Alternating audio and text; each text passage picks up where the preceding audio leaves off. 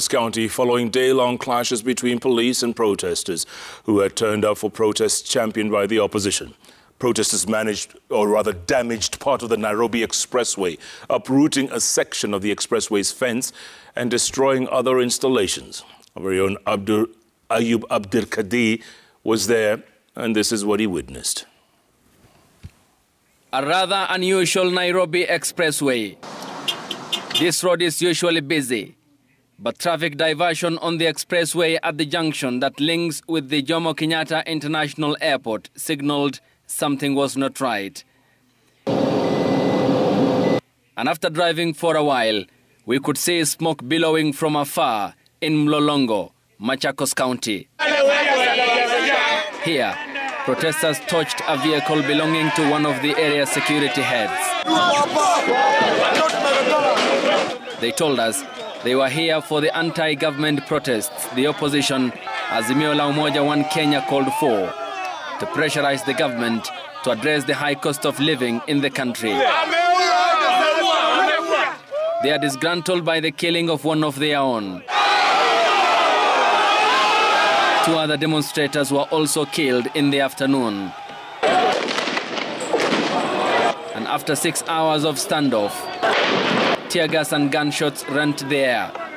The situation got intense, with the police getting reinforcements to keep at bay the demonstrators, who appeared determined to push back against the law enforcers.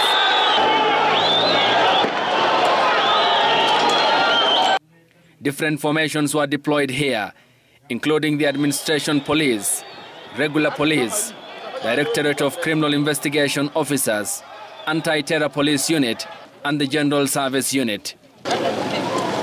The Nairobi Expressway bore the brunt, with extensive damage visited on this key bit of infrastructure, with police constantly lobbing tear gas and firing in the air to keep away the demonstrators from the toll station where the expressway ends. Broken flower pots, damaged fence, and rocks flung at the police officers scattered along the road, an illustration of the chaos that reigned here. After managing to disperse the protesters, security agencies embarked on unclogging the traffic snarl-up that had been building for hours.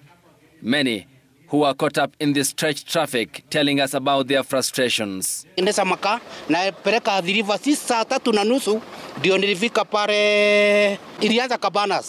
Tukaingia huko tukajivisa, sasa mpaka askari zaidi wameingia kutusaidia ndio tuweze kuteremka adhiriva.